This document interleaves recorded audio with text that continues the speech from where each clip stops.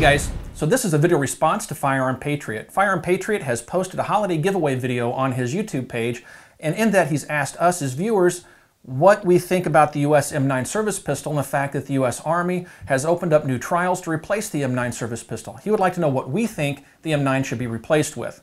Now, sitting here in front of me is an M9A1. The M9A1 was just recently adopted by the United States Marine Corps.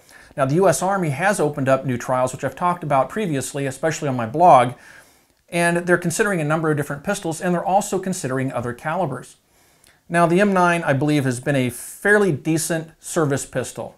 I wouldn't have picked it to replace the 1911, but I don't think that it's been a horrible service pistol. But I am glad that the US Army is considering a new pistol. Now, the pistol that I think that the US Army should adopt is the Smith & Wesson M&P.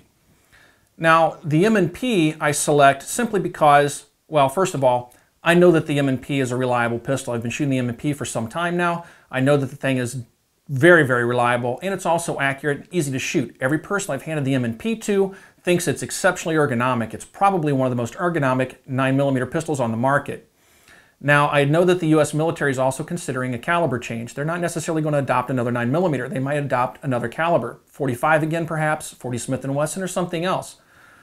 And of course, the M&P is available in all those calibers. Now, one of the other specifications that the US Army has set is that they want a manual safety.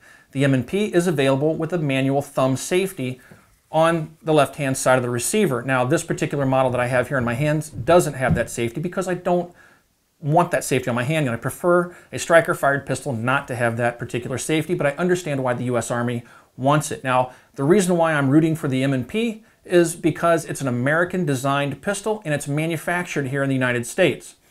Now, why is that important to me? Well, the United States is obviously the world's only remaining superpower. You would think that the United States could manufacture its own weapons for its military. There's a trend recently for the US military to go outside of the US to contract for small arms for our military. FNH has been manufacturing M16s, M240s, M249s, even the M2 heavy machine gun. They've been manufacturing all those weapons for our military for some time now. Colt still holds on to the M4, which you see here.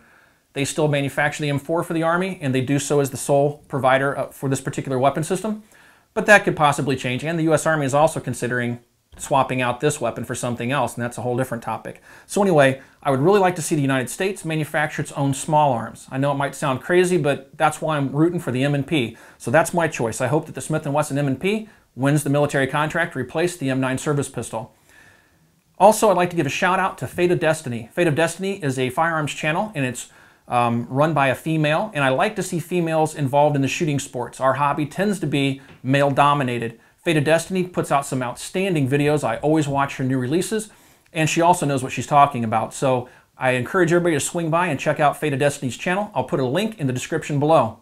Thanks for watching, everybody. Talk to you guys soon.